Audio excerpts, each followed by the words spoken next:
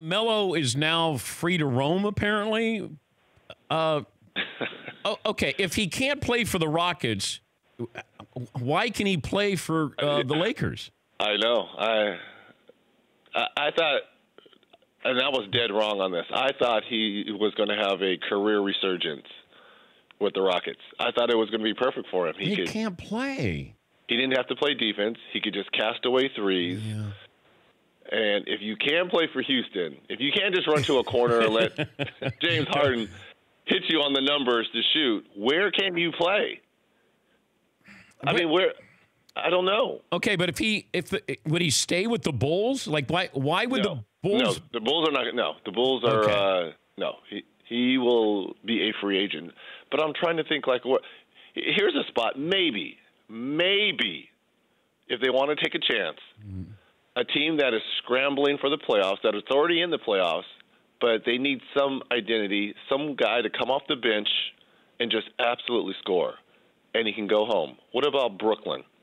No, I don't want to screw up Brooklyn. I love Brooklyn. But, listen, but you do need, come playoff time, when the game slows down, I know you've got Dinwiddie. I know you got D'Angelo Russell. Jared Allen is your shot blocker. I get that. But what about a guy that could just, in a half court, throw him the ball when the game slows down and just get you buckets? You know what I'm thinking? Melo goes back to Syracuse. He's got 3 years of eligibility. Same coach. What if Coach Boeheim comes out and says, "We don't want him. We don't want him."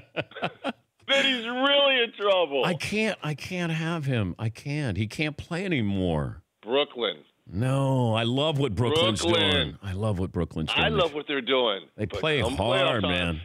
And who has experience on that team? Playoff experience? Nobody. One. Okay. Melo doesn't have that much playoff experience. He doesn't have that much, but he has a little. He doesn't have that much, but he does have a little. And I'm not telling you got to play him 30 minutes a game. Yeah. I would say 18 to 22. He's got to. First of all, he should be happy he's back in the league, and he should be happy that he's on a young team that's surging towards the playoffs. Be humble, be happy.